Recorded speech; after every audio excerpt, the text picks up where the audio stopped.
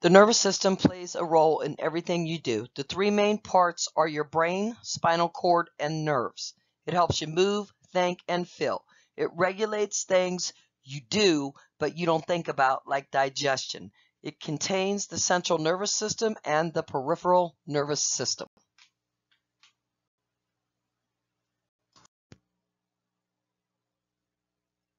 Your nervous system is your body's command center, made up of your brain, spinal cord, and nerves, and it works by sending messages or electrical signals between the brain and other parts of the body, telling you to breathe, move, speak, and see.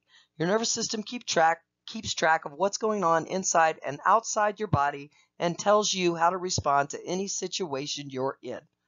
Your nervous system regulates complicated processes like thoughts and memory, and it plays an essential role in the things in your body and the things that it does without thinking, like blushing, sweating, and blinking. So your nervous system's main function is to send messages from various parts of the body to your brain and from your brain back out to the body to tell your body what to do. The messages regulate your thoughts, your memory, your learning, your feelings, your movements, balance, and coordination, your senses, your wound healing, your sleep, your heartbeat and breathing patterns, how you respond to stressful situations, digestion, and body processes such as puberty and aging. It sends neurons, or it actually uses nerve cells called neurons to send signals or messages all over the body. These electrical signals travel among your brain, your skin, your organs, your glands, and your muscles, and moves out to all areas of your body, your limbs, and helps you feel sensations like pain, your eyes, your ears, your tongue, your nose, and nerves all over your body.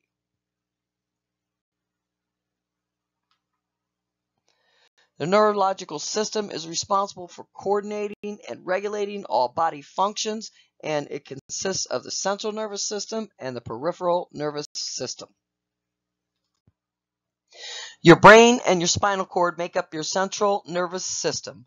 Your brain reads signals from your nerves to regulate how you think, move, and feel. Your peripheral nervous system is made up of a network of nerves. The nerves branch out from your spinal cord.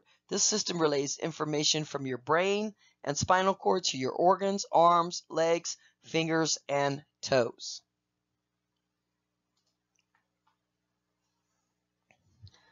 The central nervous system, again, has the brain and the spinal cord, and these are covered by something called meninges. There are 3 layers of connective tissue that protect and nourish the central nervous system. The subarachnoid space will surround the brain and the spinal cord, and it's filled with cerebral spinal fluid. It's formed in the ventricles of the brain, and it flows through the ventricles into the space. The fluid-filled space cushions the brain and spinal cord and nourishes the central nervous system, removing waste materials. The electrical activity of the central nervous system is governed by neurons located throughout the sensory and motor neural pathways. The central nervous system contains upper motor neurons that influence lower motor neurons located in the peripheral nervous system.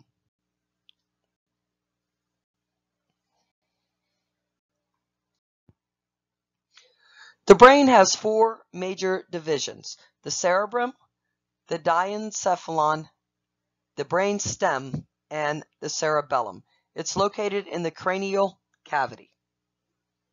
The cerebrum is divided into the right and left cerebral hemisphere, joined by the corpus callosum, a bundle of nerve fibers that help communicate between the hemispheres. Each hemisphere sends and receives impulses from opposite sides of the body and has 4 lobes: the frontal, the parietal, the temporal, and the occipital. These lobes are composed of a substance known as gray matter.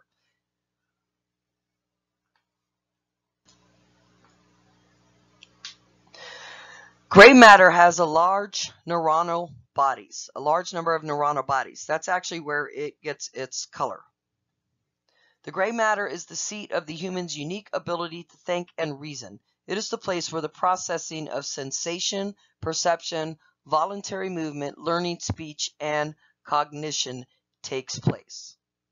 White matter gets its color from a protective covering over the axons called the myelin sheath. The white matter's role is to provide communication between different gray matter areas and between gray matter and the rest of your body. Gray matter throughout your central nervous system is essential for controlling movement, memory, and emotions. Different areas of your brain are responsible for various functions. Gray matter plays a significant role in all aspects of human function.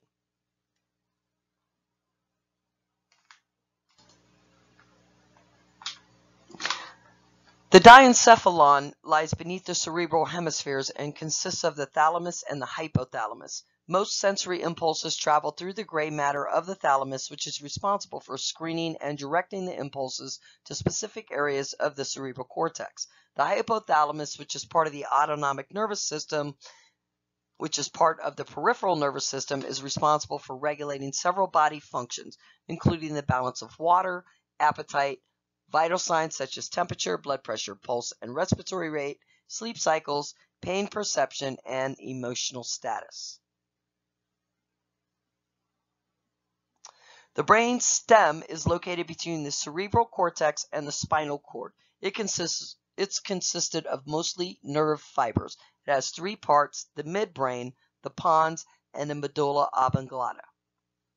The midbrain serves as a relay center for the ear and eye reflexes and relays between the higher cerebral centers, the lower pons, medulla, cerebellum, and spinal cord. The brainstem actually connects the brain to the spinal cord and sends messages to the rest of the body to regulate balance, breathing, heart rate, and more. The midbrain is the top part of the brainstem, and that's crucial for regulating eye movement. The pons is the middle portion of the brainstem, and that coordinates facial movements, hearing, and balance. And then the medulla oblongata is the bottom part of the brainstem that helps regulate your breathing, your heart rhythms, your blood pressure, and your swallowing. Your brainstem also contains your reticular activating system, or your RAS system, which is a bunch of neurons or cells that carry electrical signals and chemicals throughout the brain. The RAS controls your sleep and wake cycles and helps you stay alert and attentive for your surroundings.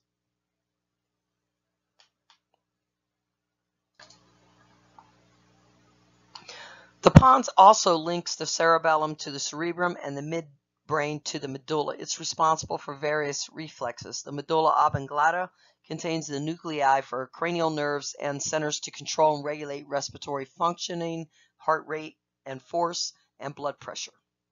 The cerebellum is located behind the brainstem and under the cerebrum. It has two hemispheres. Although the cerebellum does not initiate movement, its primary function includes coordination and smoothing of voluntary movements, maintenance of equilibrium, and maintenance of muscle tone.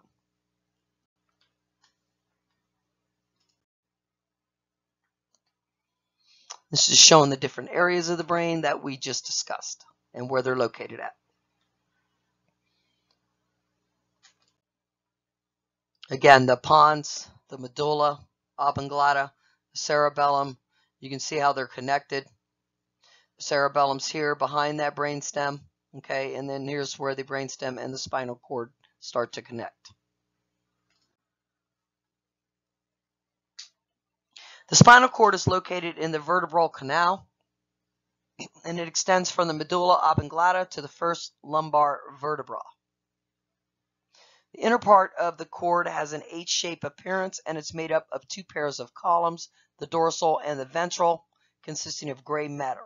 The outer part is made up of white matter and surrounds the gray matter. The spinal cord conducts sensory impulses up ascending tracts to the brain, conducts motor impulses down descending tracts to neurons that will stimulate the muscles throughout the body, and it's responsible for reflex activity. Reflex activity can involve various neural structures. For example, the stretch reflex, the simplest type of reflex arc, involves one sensory neuron, afferent, one motor neuron, efferent, and one synapse. An example of this is the knee jerk elicited by tapping the patellar tendon. More complex reflexes involve three or more neurons.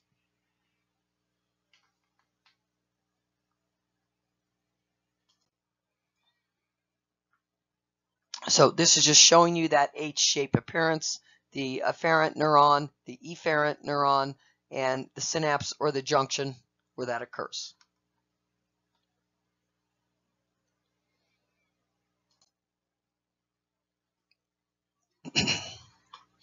Now, sensory impulses will travel to the brain by the way of two ascending neuropathways, the spinal thalamic tract and the posterior columns. And the impulses originate in the afferent fibers of the peripheral nervous system and carried throughout the posterior route to the spinal cord. Sensation of pain, temperature, and crude and light touch travel through the spinal thalamic tract. Sensations of position, vibration, and fine touch will travel through the posterior columns. Motor impulses are conducted to the muscles by the two descending neuropathways, the pyramidal or corticospinal tract and the extrapyramidal tract.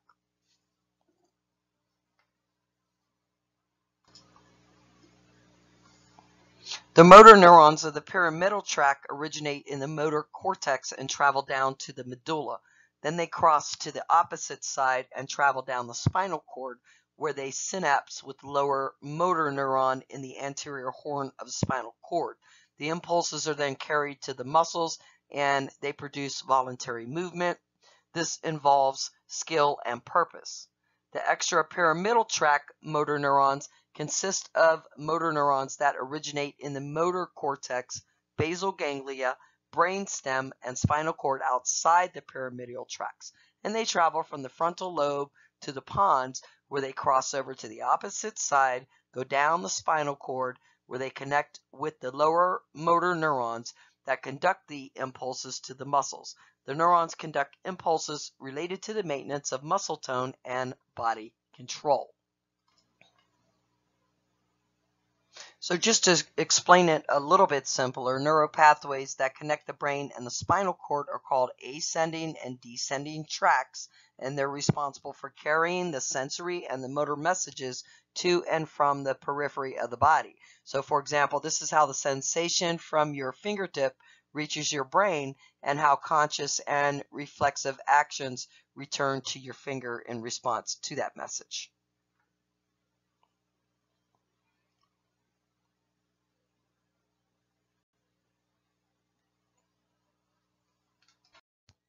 So which lobe is responsible for interpreting tactile sensations such as pain and temperature?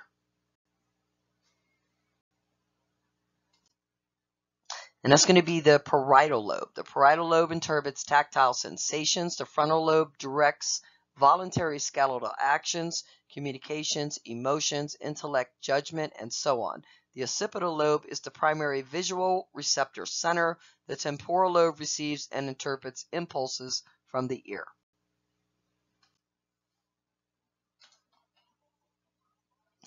The peripheral nervous system carries information to and from the central nervous system, and it consists of 12 pairs of cranial nerves, 31 pairs of spinal nerves.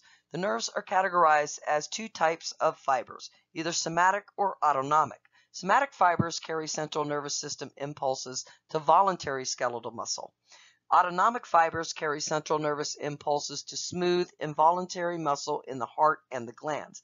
The somatic nervous system mediates conscious or voluntary activities, whereas the autonomic nervous system mediates unconscious or involuntary activities.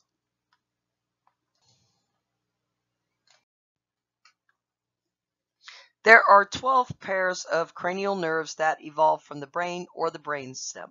These nerves transmit motor or sensory messages. The nurse must remember the names of these 12 cranial nerves when assessing the client.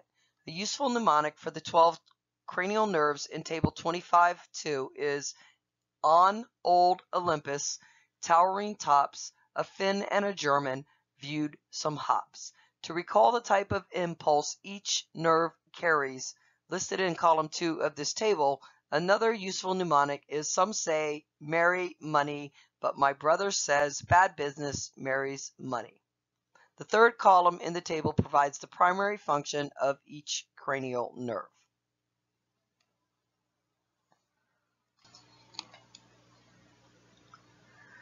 Cranial nerves send electrical signals between your brain, your face, your neck, and your torso. They can help you taste, smell, hear, and feel sensations. They can also help you make facial expressions, blink your eyes, and move your tongue.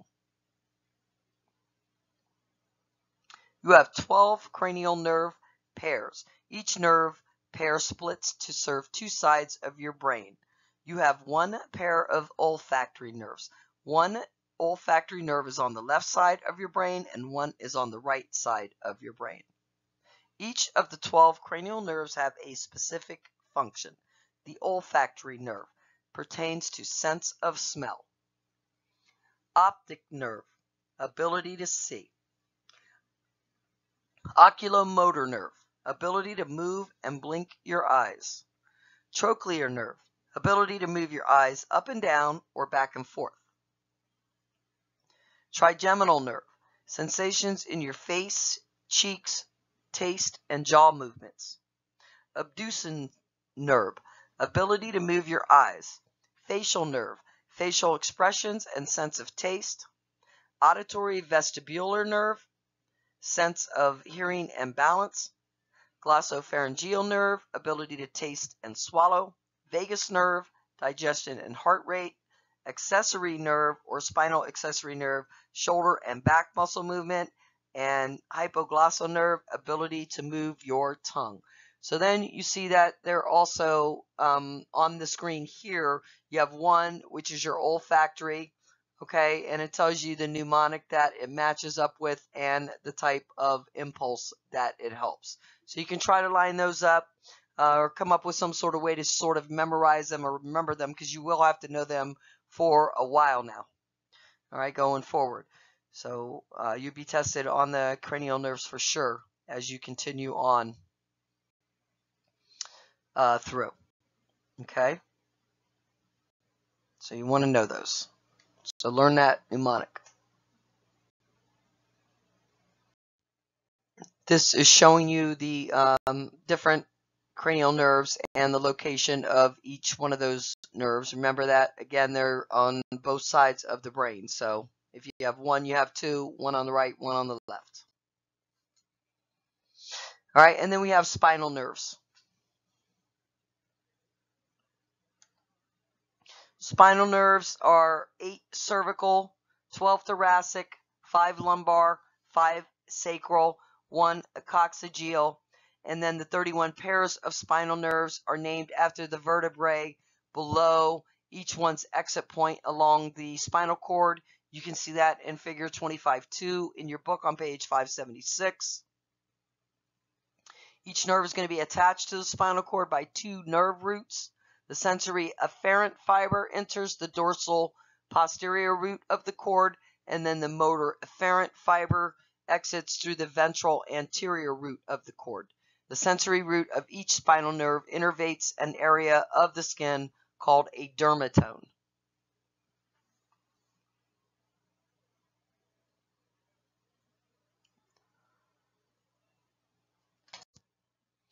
Spinal nerves are an integral part of the peripheral nervous system. They are the structures through which the central nervous system receives the sensory information from the peripheral and through which the activity of the trunk and the limbs is regulated. They also transmit the motor commands from the central nervous system to the muscles of the periphery. They're composed of both motor and sensory fibers, as well as autonomic fibers, and exist as 31 pairs of nerves emerging intermittently from the spinal cord to exit the vertebral canal.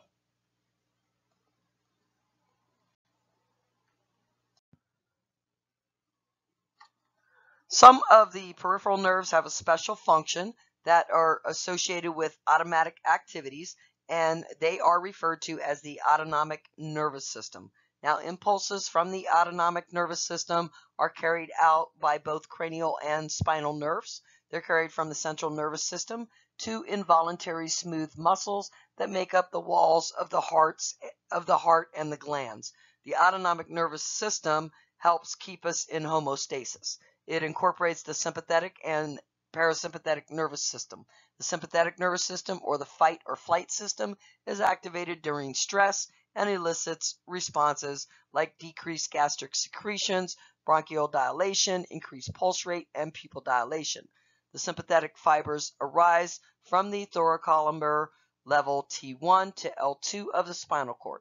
The parasympathetic nervous system functions to restore and maintain normal body function, for example, by decreasing the heart rate.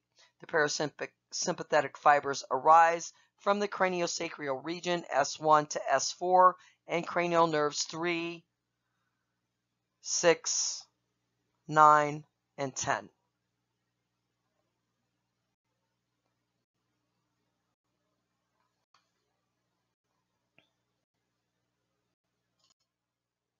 Is the following statement true or false? Sympathetic nervous system is activated during stress. True. Sympathetic nervous system is activated during stress and elicits responses such as decreased gastric secretions, bronchial dilatation, increased pulse rate, and pupil dilatation. Now, although cerebral vascular disease can have neurological effects, the cause is actually vascular. Patterns of ethnic variation occur in cerebral vascular disease with stroke.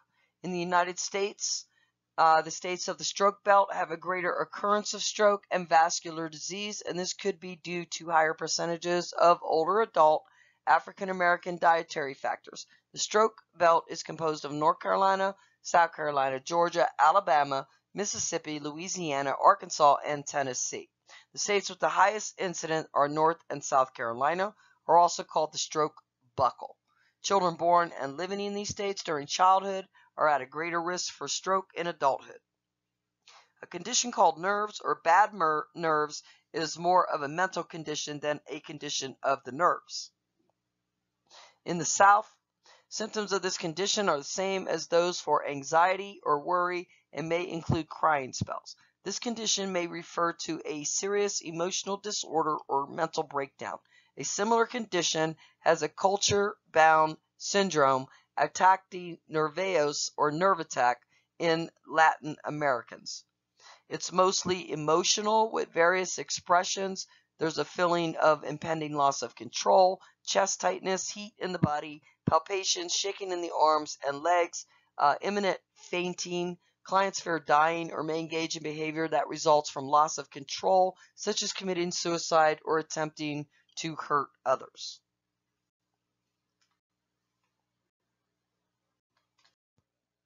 You will be asking the client about health history, personal health history, current concerns, things like that. So in the older adult, what would we expect to see? Normal decrease in their ability to hear, see, taste, and smell. They may experience intentional tremors when extending the hands, nodding, saying yes or no, or extending their tongue. And these are typically related to different cranial nerve issues. So olfactory is the smell, okay, and then glossopharyngeal or cranial nerve 9 and cranial nerve 7 can also affect the ability to taste. The hearing can be affected by cranial nerve 8, the acoustic nerve. There's a normal decrease in their ability to hear. A normal decrease in the ability to see. So this can happen with dysfunction in cranial nerve 2, which is the optic nerve, cranial nerve 3, which is the ocular motor, cranial nerve 4, which is trochlear, or cranial nerve 6, which is the abducens. So these can all lead to different issues in the client with that's older. Older adults can also experience intentional tremors that occur with intentional movements, like extending the hands, head nodding, yes or no. Such tremors are not associated with disease, but can be a cause of embarrassment or emotional distress. Sometimes these can be caused by things like Parkinson's disease, use of antidepressants long-term, or any sort of psychotropics. These clients could have tics like from Tourette syndrome or from tardive dyskinesia, They can have myoclonus, jerking of the arms and legs, which can be from, again, certain medications, chorea, which can be from Huntington's disease, and athetosis, which is like a twisting or a writhing, and sometimes that's seen in clients with cerebral palsy.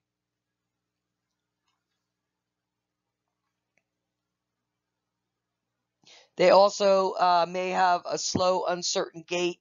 The base may become wider, shorter. Hips and knees can be flexed, bent forward. They can shuffle. Walking heel to toe could be difficult. And again, remember, they can be bow-legged and have other issues like that.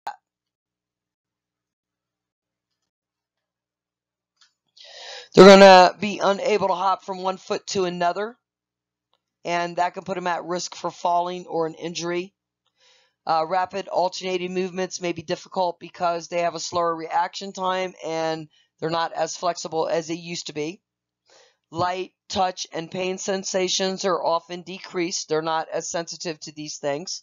They may be at increased risk for foot and ankle issues, as well as a decreased loss of vibratory sense, and that's one of the early signs of sensory loss.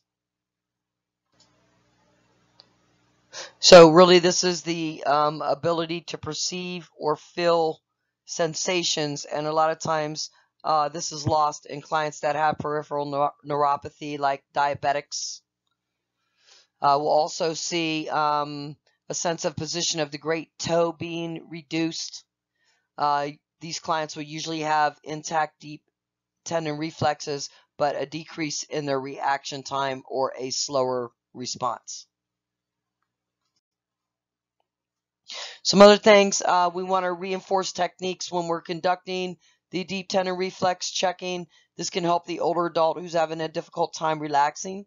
Decreased deep tendon reflexes and unstable balance can be due to peripheral neuropathy, disturbances in proprioception, that's where their body is in space, loss of vibratory and temperature senses, possible pain, tingling, and distal weaknesses. The Achilles reflex may also be absent or hard to elicit, and flexion of the toes might be hard to do because the sensation there may be absent. So again, if they're at risk for peripheral neuropathy, this might be worse. So diabetics, people that have had chemo.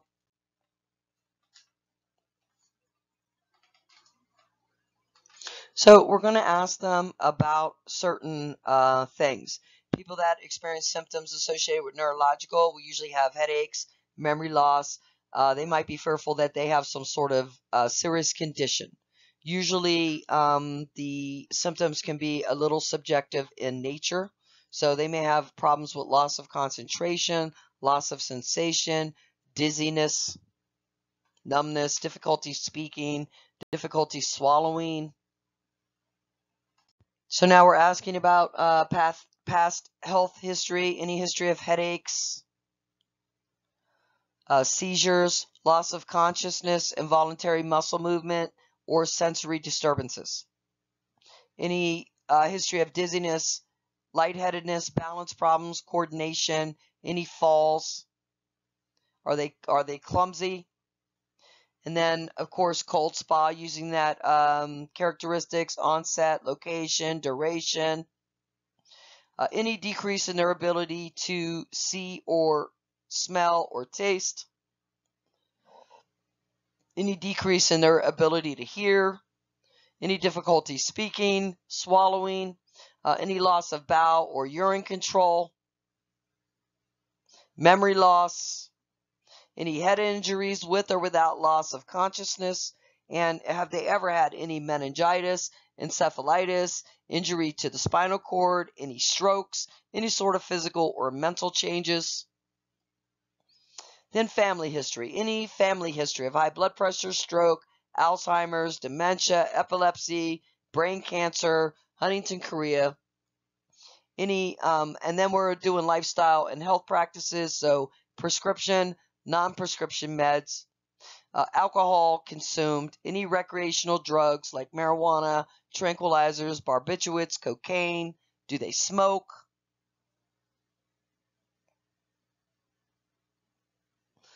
Do they wear a seatbelt when they're riding in the car? Do they wear protective headgear? What's their 24-hour diet like? So peripheral neuropathy can result from deficiencies in things like niacin, folic acid, vitamin B. Also, prolonged exposure to chemicals, insecticides, pollution. Do they lift frequently heavy objects or repetitive? This can lead to disc injuries. Can they perform their normal independent activities of daily living? Any changes with the way they view themselves regarding the neurological condition that they currently have?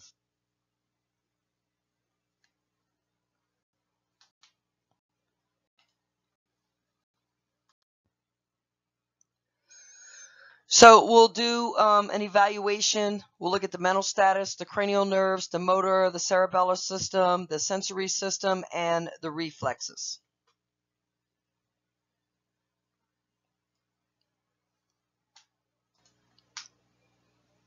So we're looking at the level of consciousness, their thought processes, their perceptions, how well are they oriented, are they able to concentrate, are they able to use their memory. We may do some depression testing here.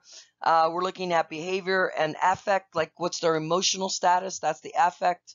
How are they dressed, what's their grooming, their hygiene like, what are their facial expressions like, is their speech coordinated, does it make sense, how's their mood, their feeling. We're looking at cranial nerve 2 as well, and we're evaluating posture, gait, balance, involuntary movement, light touch, and pain. So we might do things like Romberg test. We're going to comprehensively test cranial nerves 1 through 12.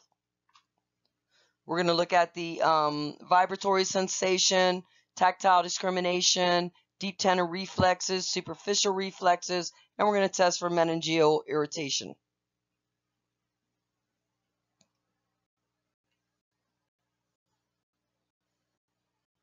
Again, all these things we just mentioned, looking at the thought processes, the orientation, the concentration, the slums, that's a depression test, looking at the memory, the judgment, perception, comprehensive testing of those cranial nerves 1 through 12, the Romberg test, looking at coordination, and also rapid alternating movements.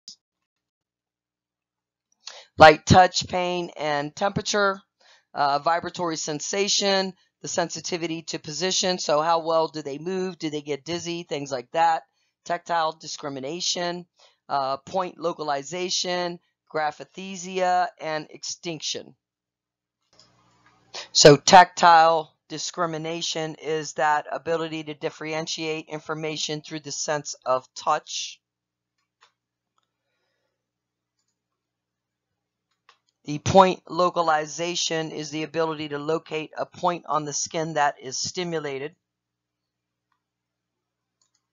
And the graphesthesia is the ability to recognize symbols when they're traced on the skin. It measures cortical function, and it requires a normal somatosensory cortex in order for this to actually work. We're also testing superficial and deep tendon reflexes, and then using the Brzezinski and Koenig to test for irritated meninges. So following statement, true or false, some assessments are challenging to complete on the older adult due to the increased risk of falling.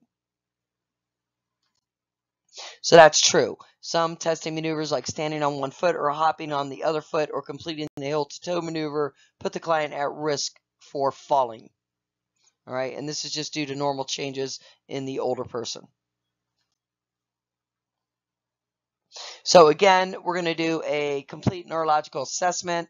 We're going to evaluate those 5 things: the mental status, the cranial nerves, the motor and the cerebellar system, the sensory system, and the reflexes. We're going to do a neurocheck to check the level of consciousness, how the pupillary checks out, movement, strength of the extremities, sensation in the extremities, and we're going to check those vital signs. So to prepare these clients, we're going to have them remove all clothing and jewelry and put on a gown. We'll start with the client sitting with several position changes throughout the assessment. Again, we're seeing how they move within space. Do they have any loss of balance, any dizziness when they move? The examination will take time, and so you may have to provide rest periods. So for equipment, you will need exam gloves, A cranial nerve exam will require things like a cotton tip applicator, a newsprint for them to read, and a ophthalmoscope, a paperclip, a pen light, a Snellen chart, sterile cotton balls, substances for them to smell or taste, a tongue depressor, and a tuning fork. For the motor and cerebellar exam, you'll need a tape measure. And then you'll need, for the sensory exam, the cotton ball, objects for the client to fill, paperclip, test tubes containing hot and cold water, and a tuning fork that reads a low pitch. You'll also need, for the reflex exam, a cotton tip applicator and a reflex percussion hammer.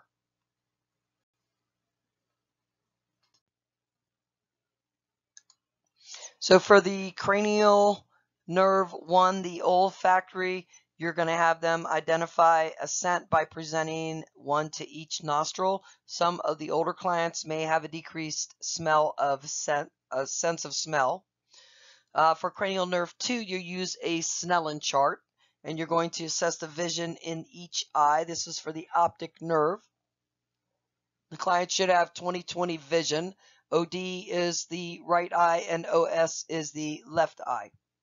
You can also have the client read a newspaper or magazine. You can assess the visual fields. You are going to use an ophthalmoscope here, and you're looking for a round red reflex. Cranial nerve 3, you're looking at ocular motor. Okay, and also at the same time, you'll be looking at cranial nerve 4, trochlear, and cranial nerve 6, abducens. So you're looking at the margins of the eyelids of each eye. The eyelid should cover about 2 millimeters of the iris. Any ptosis is seen in the weakness of eye muscles in clients that have things like myasthenia gravis.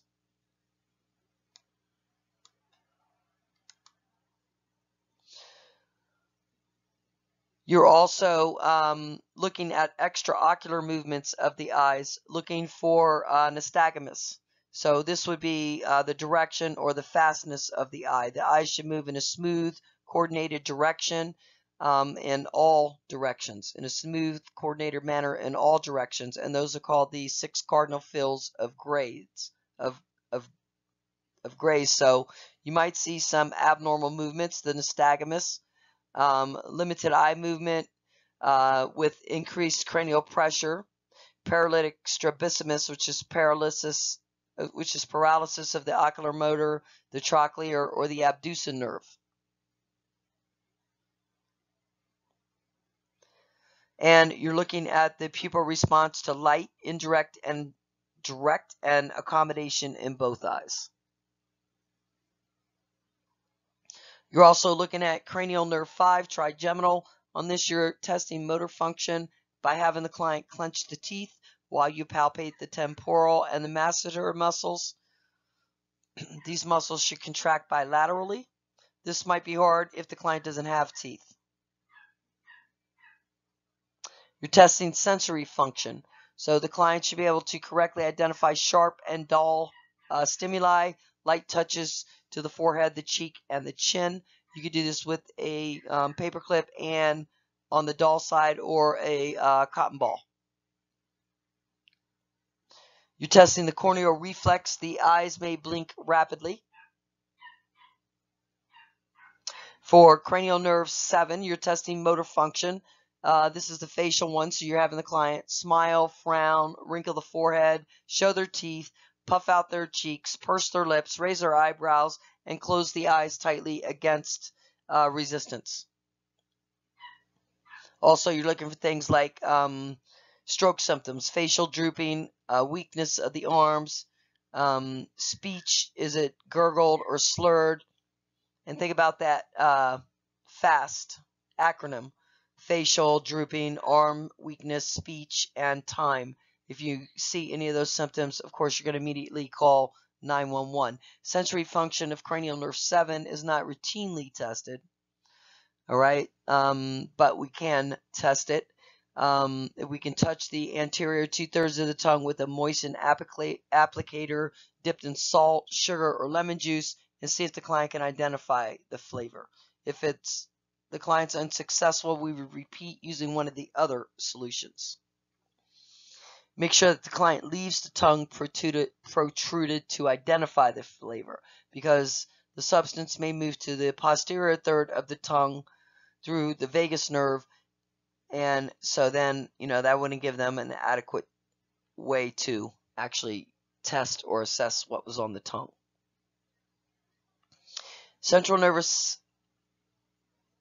Cranial nerve 8, acoustic or vestibulocular. Test the client's hearing ability in each ear and perform the Weber and Rene tests to assess the cochlear or auditory component of cranial nerve 8. So for this, we might do the whisper test. The vibration from the Weber test should be heard equally in both ears, and the Rene test, where we're testing air conduction, which should be greater than bone conduction. Cranial nerve 9.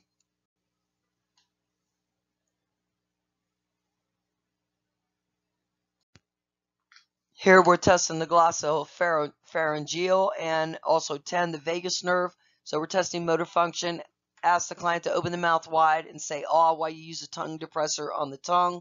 We're looking at the uvula and the soft palate to rise bilaterally and symmetrically. We're testing the gag reflex by touching the posterior pharynx with the tongue depressor to make sure it's intact. Warn the client that you're going to do that. We're checking the client's ability to swallow by giving him a drink of water, and we're checking the voice quality. We're looking for no hoarseness. We're checking cranial nerve 11, the spinal accessory, by having the client shrug the shoulders against resistance to assess the trapezius muscle, and this should be symmetric and strong. Then we're asking the client to turn the head against resistance, first to the right, then to the left, to look at the sternocleidomastoid muscle.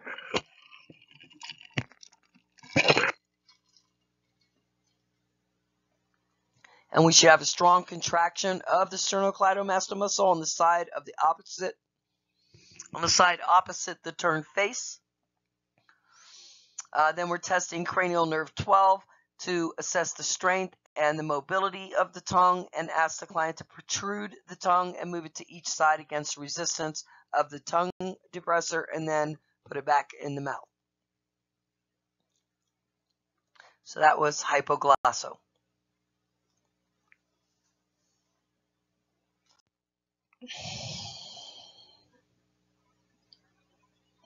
All right, for the motor and cerebellar, we're going to be looking at some balance exercises. So like asking the client to stand on one foot, or ask him to hop on a foot. We will not necessarily do this with the older adult, because they may not have the ability to do this, and it could put them at risk for falling.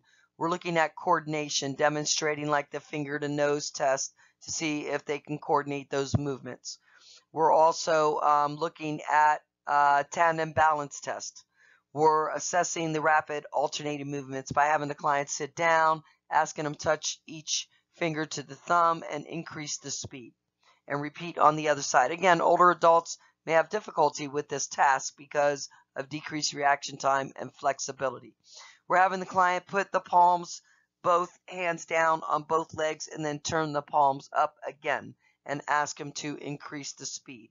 We'll have them do the heel to shin test. Have them lie down and slide the heel of the right foot down the left shin, and repeat the other way. We'll also have them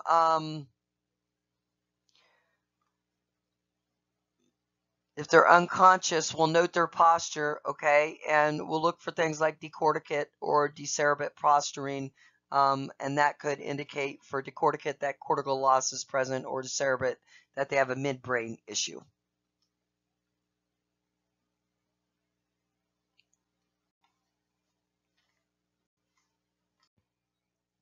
We'll also evaluate sensory. So light touch is what we're checking, all right, and we might use like some sort of cotton ball. We'll have the client close the eyes, and we're going to put some kind of stimuli on them, and we want to see if they can identify it or feel it. Some older clients, light touch and pain sensations may be decreased.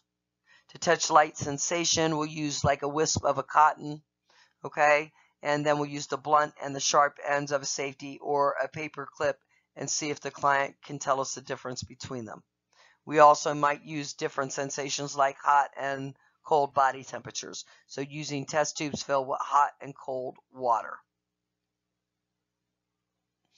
Temperature and pain sensations travel in the spinothalamic tract, so temperature need not be tested if pain sensation is intact.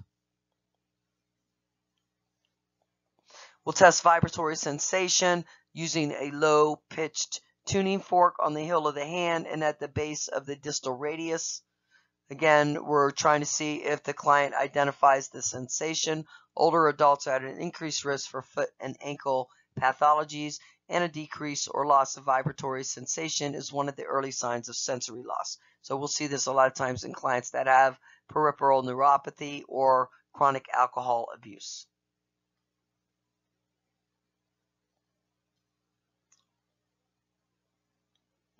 We'll test sensitivity in regards to position. We'll look at tactile discrimination, point localization, graphesthesia, and extinction. So remember, the sensitivity position is where they are in space. Tactile discrimination, can they discriminate between the touch? Point localization, are they able to point to the area of skin that was touched? The graphesthesia, can they recognize a drawing on the skin?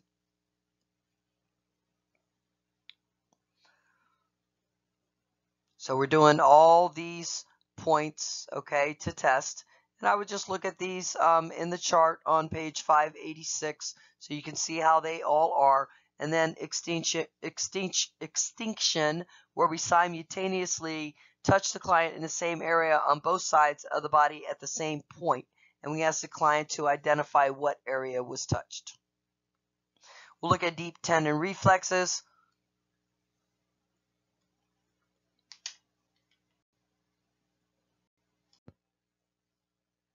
Some older adults may have a decreased reaction in the time or in the response. However, the deep tendon reflexes themselves should be intact. So we can put the client in the comfortable position and use the reflex hammer to try to elicit these. Also, we want the client to relax because that's going to help them feel the reflexes better. We'll test the biceps reflex by having them bend the arm at the elbow with the palm up. We'll assess the brachial radialis reflex by having the client flex the elbow with the palm down and the hand resting on the abdomen or the lap. Again, this would cause flexation and supination of the forearm.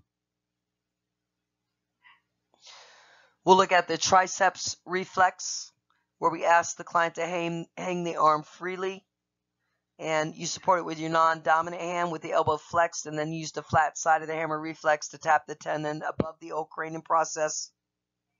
The elbow should extend, and the tricep muscle will contract. These are all on page 586 in your book. We'll assess the patellar reflex, where the client is going to have both legs hanging freely off the side of the exam table, and we're going to tap the patellar. We'll use the Achilles reflex with the client's leg hanging freely, and we'll dorsiflex the foot and tap the Achilles tendon with the flat side. Again, in some older adults, the Achilles reflex may be absent or hard to elicit. We should have some response in a normal person. We're testing the acrocolonus. So when the other reflexes tested are hyperactive, place one hand under the knee to support the leg and briskly dorsiflex the foot towards the client's head. Repeat on the other side. There should be no rapid contractions or oscillations of the ankle.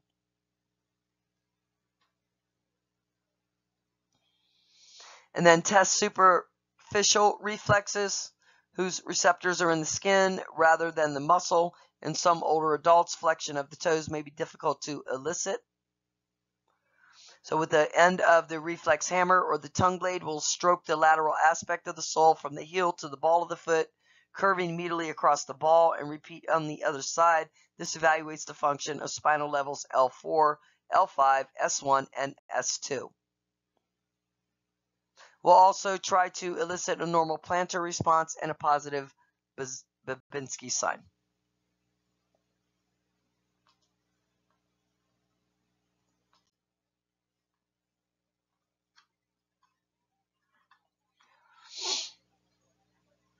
We'll test the abdominal reflex. For this, we're looking at we're stroking the abdomen on each side and above the umbilicus, and this evaluates function of spinal levels T8, T9, and T10. Also, the upper abdominal reflex, spinal levels T10, T11, and T12 with the lower abdominal reflex. So the abdominal muscles will contract and the umbilicus will deviate towards the side that's being stimulated here. The abdominal reflex can be concealed if someone's obese or from regular stretching from pregnancies. We'll test the cremasteric reflex in male clients by stroking the inner aspect of the upper thigh, and that evaluates the function of spinal levels T12, L1, and L2. The scrotum elevates on the stimulated side.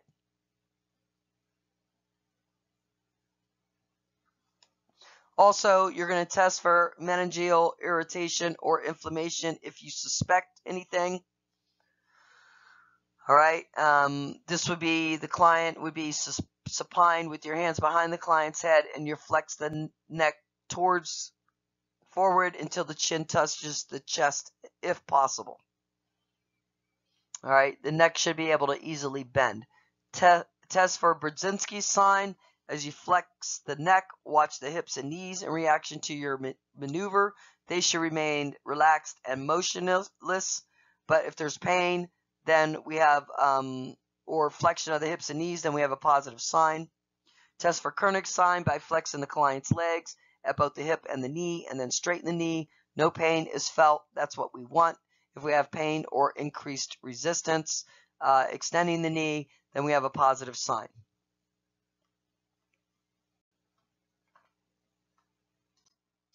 We're going to validate and collect the data, verify that the data are correct and reliable, and we'll do this through, the neurological assessment, the cues, the inferences, looking at documentation, looking at the facts and the data that we've collected, and also describing the client's response to what testing that we've done.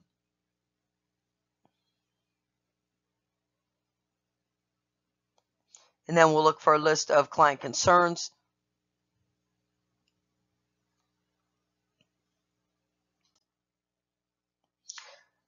We'll use cold SPA, SBAR, all of which we've already talked about. Cold SPA, characteristics, onset, location, duration, the SBAR, situation, background, assessment, recommendations. We'll do a summary sheet of international standards, or we'll look at that for neurological and functional classification of any spinal cord injuries if it applies.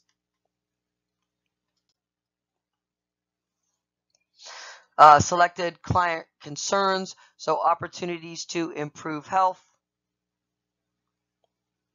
We want to improve communication. Risk for client concerns, so risk for injury, especially if they have an eye or a hearing issue. Risk for aspiration associated with the impaired gag reflex. Risk for violent behaviors towards self-association with a history of depression, suicide, or developmental crises, lack of support.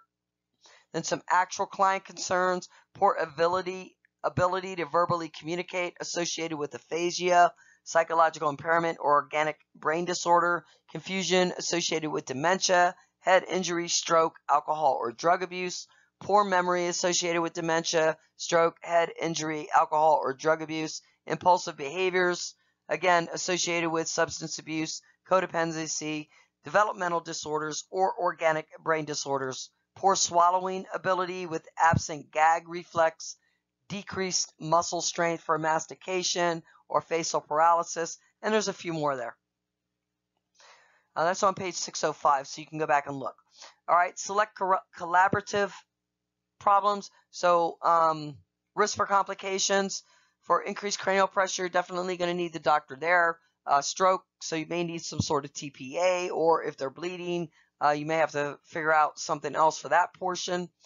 Risk for seizures, spinal cord compression, meningitis. Again, you're going to need antibiotics. You're going to have to culture. Cranial nerve impairment, paralysis, peripheral nerve impairment, all these risks for complications. So you'll need, physicians' help, therapy, things like that to collaborate with you to fix those areas. And also, after you group the data, the client's signs and symptoms may require some sort of medical diagnosis and treatment as well.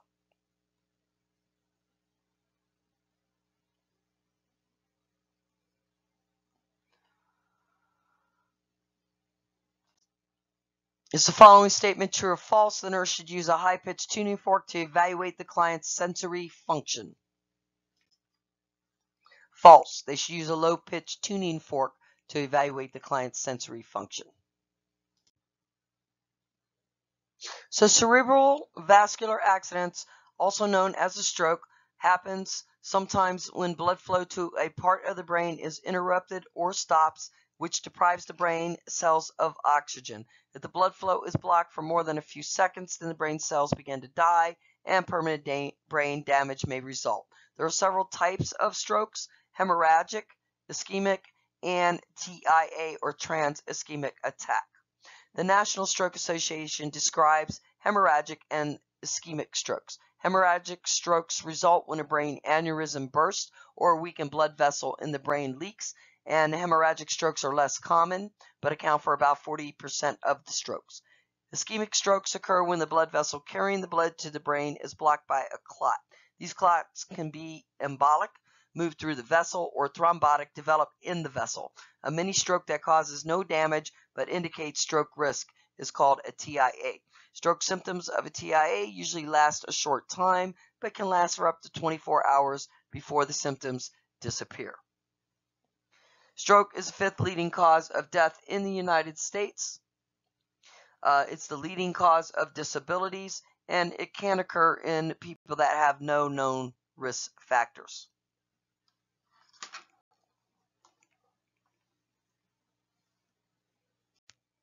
Some people believe that strokes are not common and that they can't be prevented. In the United States, about 800 strokes happen every year, one about 40 seconds, and about 80% of them are preventable. Some believe that only affects the older adult. It can happen to anyone at any time. Some believe there's no treatment available. At any sign, call 911 because we may be able to do treatment. It happens to the heart, some people believe, but it's actually a brain attack. Some people believe recovery only happens for the first few months after a stroke, but it's actually a lifelong process. Some believe that they're rare. However, in the United States, 7 million stroke survivors exist. It's the 5th leading cause of death. It definitely is hereditary. If the symptoms go away, you still need to call a doctor, even if it's a TIA, because that's a warning sign of a pending stroke.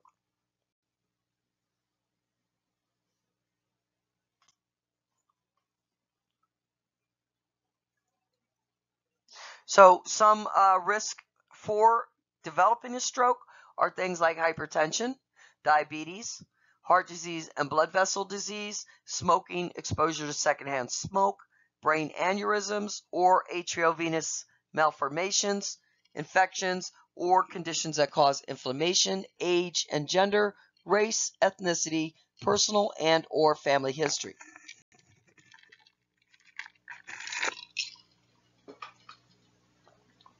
All contributing factors. So what are you going to teach those clients? 1, if you smoke, quit. 2, keep your cholesterol under control. High blood pressure, diabetes, exercise, medications. So first, the cholesterols. So those fatty foods, okay? And also exercise can help control cholesterol. Decreasing your stress can help control it. Keep your blood pressure under control because that makes the vessels weak. And then blood sugar, because that sugar is going to eat the vessels. All right, so you want to keep that under control. You want to exercise. and take your medications. So exercise at least 30 minutes a day, maintain a healthy weight, no obesity here, choose foods that are rich or diets that are rich in fruits, vegetables, whole grains, lean proteins, and low-fat dairy products, and then avoid sodium and fats found in fried foods, processed foods, and baked goods.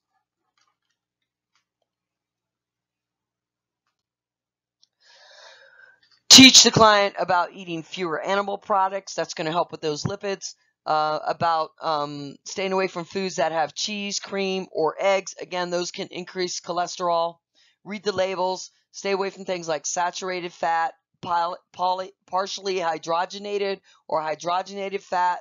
Limit the amount of alcohol. Again, that can increase your blood pressure and your lipids. Avoid cocaine and other illegal drugs, and talk to the doctor about any risk factors regarding birth control pills.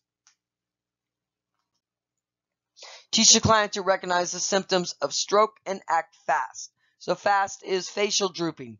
Have the client smile. Does one side of the face droop down?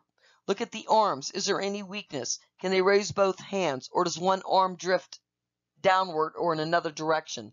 How's the client's speech? Are they able to repeat a simple phrase? Is the speech slurred or strange?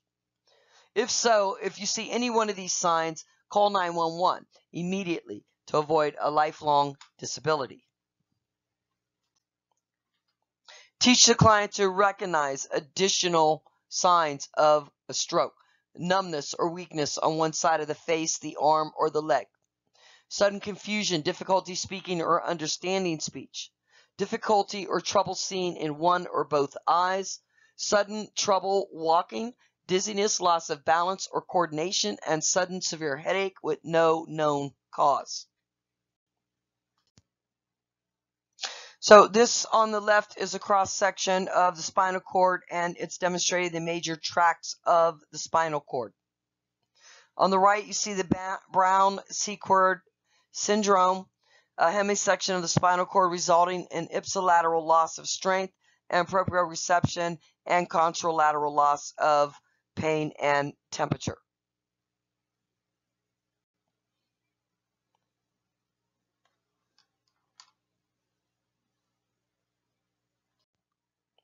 Here we see central cord syndrome, where the injury results in sacral sparing and preferentially upper more than lower extremity weakness. And then on the right, we have anterior cord syndrome, where the injury results in variable loss of motor function as well as pain and temperature. Proprioception is reserved here.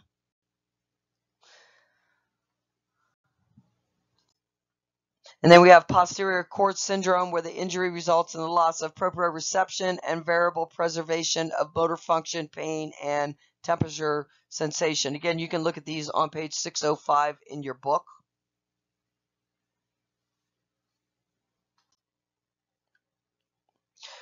We also have atrophy and fasciculations of the tongue in the client with amyotrophic lateral sclerosis. So here the client has, ALS, and so everything's starting to decrease in size here in the mouth. So the tongue is actually going to atrophy in this client. On the right, we have tics. These are brief, repetitive, stereotype, coordinated movements occurring at regular intervals. This is an eye tic. So this may cause repetitive winking, grimacing, and shoulder shrugging. Causes include Tourette's syndrome and drugs like phenothiazines and amphetamines. Cordiform movements of the hand. These are brief, rapid, jerky, irregular, and unpredictable movements. They can happen at rest, or they can interrupt normal coordinated movements. Unlike tics, they don't repeat themselves usually. The face, the head, the lower arm, and the hands are often involved. The causes include Sydenham chorea with rheumatic fever and Huntington's disease. And then resting or static tremors. These tremors are prominent at rest and may decrease or disappear with voluntary movement. And we may see these like in that fine pill rolling tremor of Parkinson's. about 5 per second.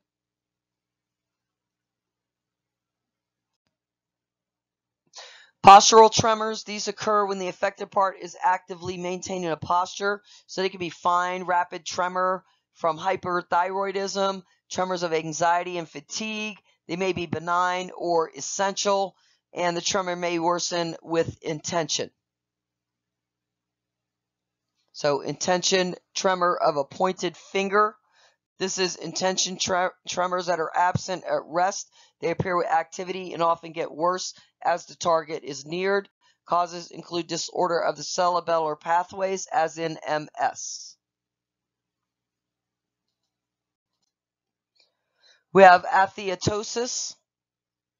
This is athetoid movements, and they're slower, a little bit more twisted and writhing than the coriform movements. They have a larger amplitude, and they're commonly happening and involve the face and distal extremities. This is associated with spasticity, things like cerebral palsy.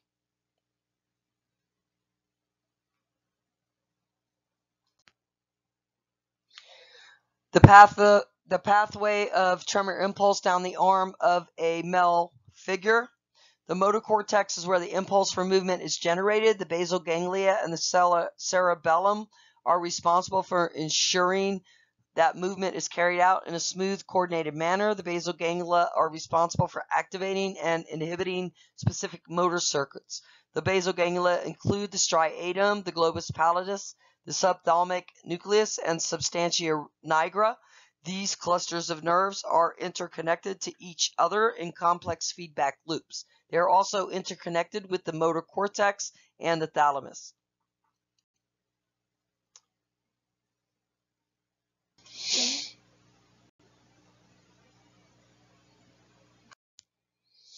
With cerebellar ataxia, the client will have a wide base, a staggering, unsteady gait.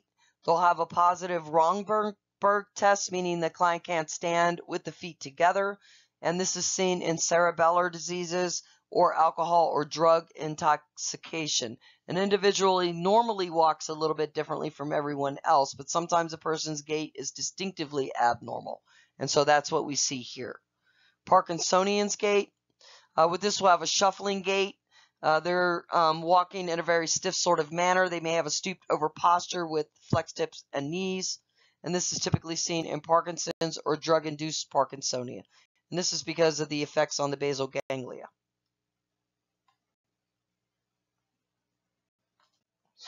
Scissors gait. This is where we have a stiff, short gait. The thighs overlap each other with each step, and it's seen with partial paralysis of the legs. Next to that, we have spastic hemiparesis. This is where we have a flexed arm held close to the body while the client drags the toe or the leg or circles it stiffly outward and forward. This is seen with lesions in the upper motor neuron, in the cortical spinal tract, and also lesions that may occur in strokes.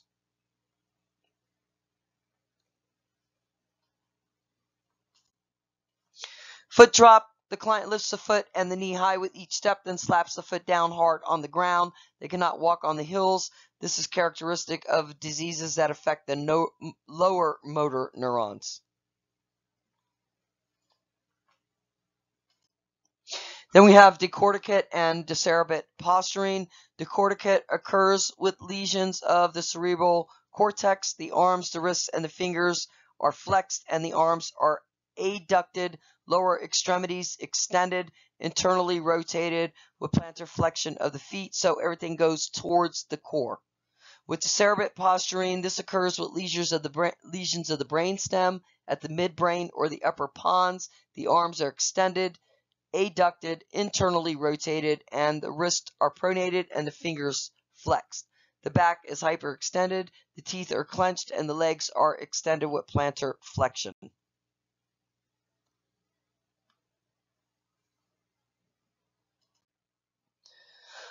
Also, in clients that have myasthenia gravis, we'll see muscular eye weakness.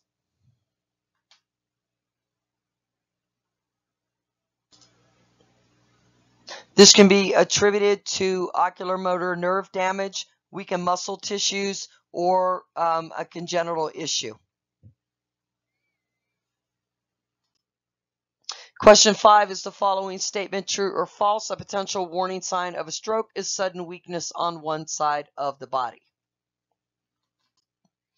And that is true. Sudden weakness on one side of the body is a warning sign and possible indication that the client is having a stroke and needs immediate care. If the individual is not at the appropriate medical facility, then 911 may be called to transport the client immediately.